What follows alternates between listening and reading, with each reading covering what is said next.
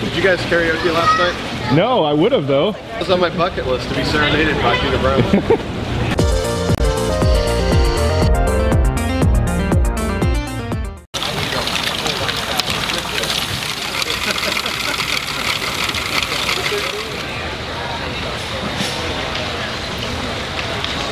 Fantastic hat. Thank you. How many different gears do you have on there? So I have our 3 motorized kits on here. So we have a Nautilus, Yeah. and our 2-layer spinner, and our Oh, the heart is gear fantastic. with imaginary gears.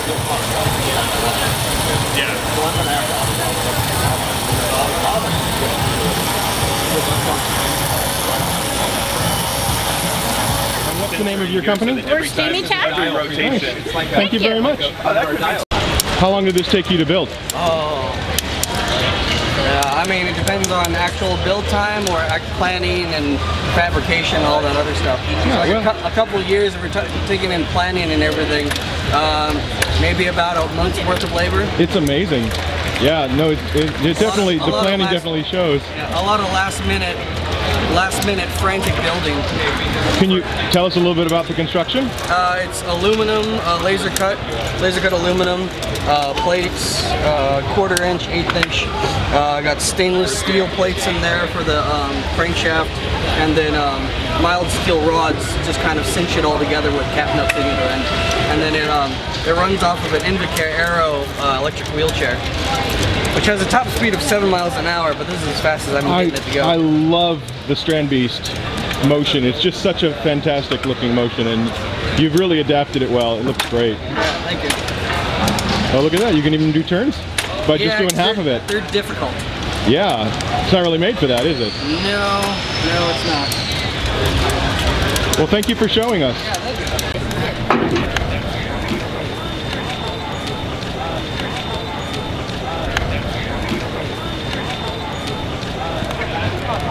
Tell them what you did. Well, yeah, pretty much the base of everything was stilt. Yeah? Which actually is made out of an old flooring joist. And then went over to crutch it, what the tallest crutches I could physically find. And then I actually went to a professional costume wire maker, or wire worker. Oh. They make a wire cage for the inside of costumes. Well, tell them where you saw it. Well, I saw it in the movie Mad Max Fury Road. Oh, There's a yeah. 2-second clip of it. And I was like, yep, I'm gonna do that. That's so funny. I'm old because the first thing I thought of was Return to Oz. Oh. Remember the walkers in Return to Oz? Dark Crystal. Yeah, okay. Yeah. There you go. So, yeah, you gonna be walking around Maker Faire? Yeah. You think you're gonna make it all day? I go every other hour. Okay. I'll come off for an hour, then go back on for an Dylan, hour. I am impressed. That is really cool. So well. Yeah. And you know, it's his department too, so it's like. But he's not here, and I definitely want to learn more about the Crucible. Yeah. Yeah. Leather and textiles, connects electronics, jewelry. There's. Holy moly, how many pieces you guys got down there? It's a 56,000 square foot, humongous building. Yeah.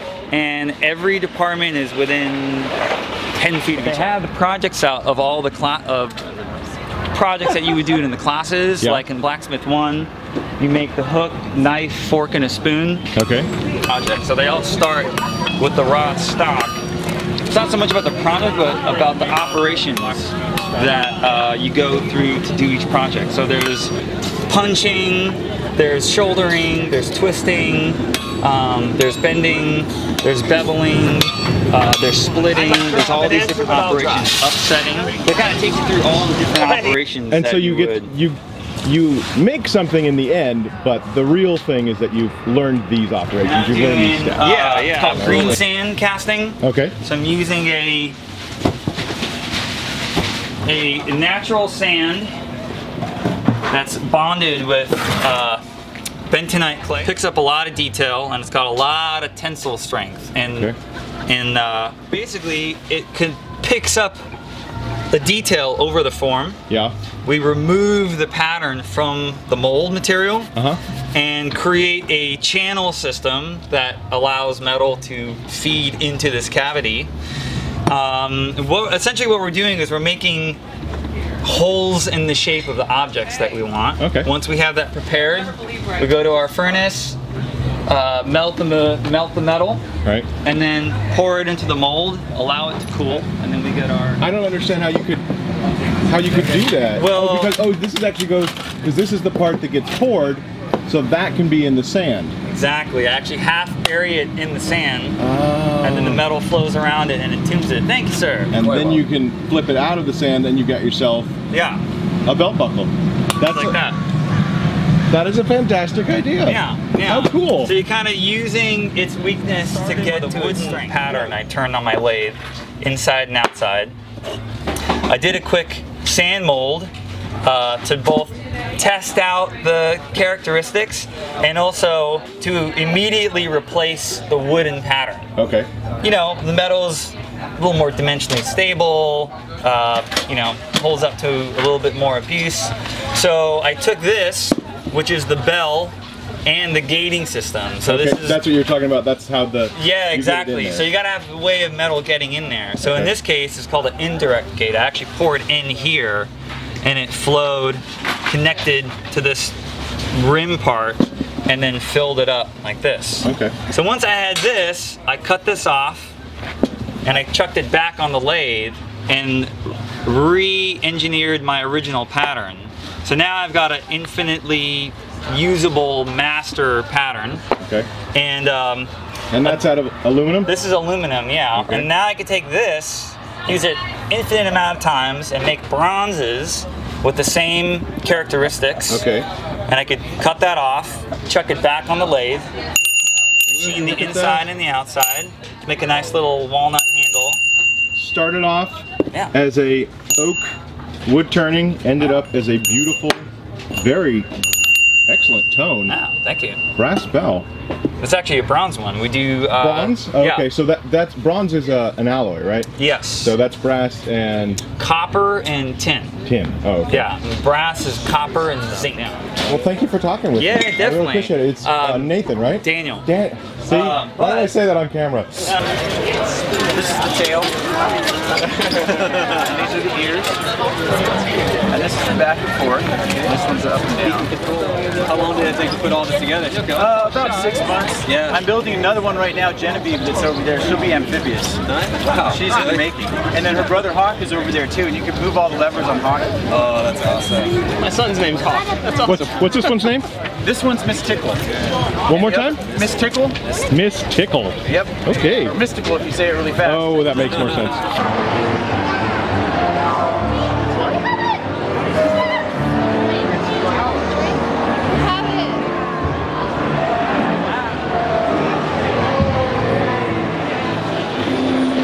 Alright, is this your first time seeing Tapagami? No, actually, I was here last year. They had the giant world. There's another, yeah. I've never seen the Falcon though. Is that new? That is new. Tell us about it. Danny, God, I want to say I watched him work on it for the month, but I'm pretty sure it was a lot. It's one of the only structures that has like a skeleton. Everything else is usually all tape, but I think they actually built a wire frame to hold the lighting. Did it come out? And he's right inside actually doing some hands-on and teaching people how to work with tape and giving out more information in the main floor.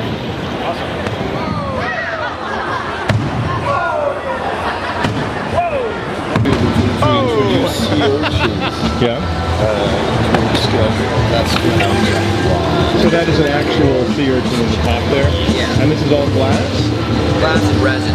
Glass and I've resin. been working in special effects, Okay. practical effects for like over 20 years. Okay. So basically molding and casting is a specialty of mine. Yeah. Well, these creations that you brought to Maker Faire are mesmerizing.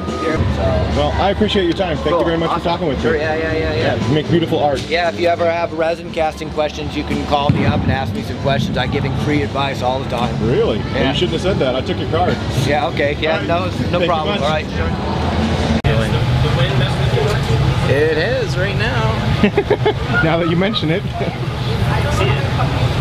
It's okay. It still stays pretty high. I just have to get on the right side of the wind, right? Oh, I see. So that's you said silver in there? Silver and gold, both. 24 karat gold and silver fumed onto the glass and then encased in clear. And what's the name of your classes? What's the name of the company you guys are with? Baggy. Bay Area Glass Institute. And you're down in San Jose, California? San Jose at the Fair Park there, the Sleepy Hollow. Okay, and you do classes on lamp work and on glass blowing? Glass blowing, lamp work, soft glass, fusing.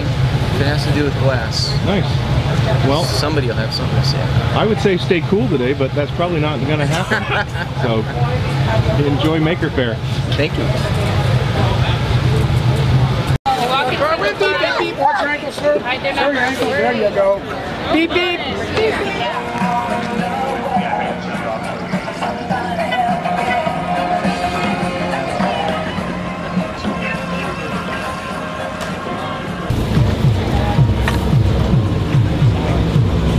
So this is the, are we calling it a car? Ice cream car? Ice cream cone car. Ice cream cone car. I just want to make sure I get the terminology right. That is fantastic. Okay. I don't know. Look at him go. Whoa, whoa, whoa. How dare you use that kind of language? I'm sure he knows what he's doing.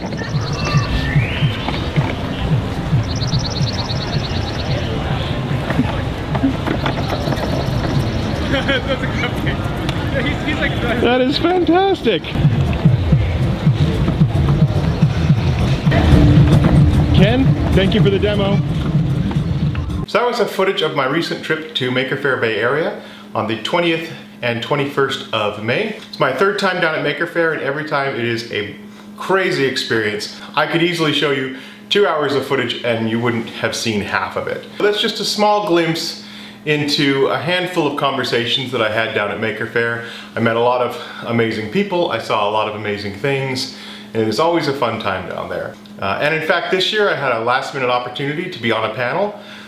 So I actually got to be on a panel with Mark Roper, Bob Claggett from I Like to Make Stuff, Laura Kampf, and we all talked about, you know, sort of what's involved in making videos on YouTube. And as soon as that video is published, I will go ahead and link to it in the end cards.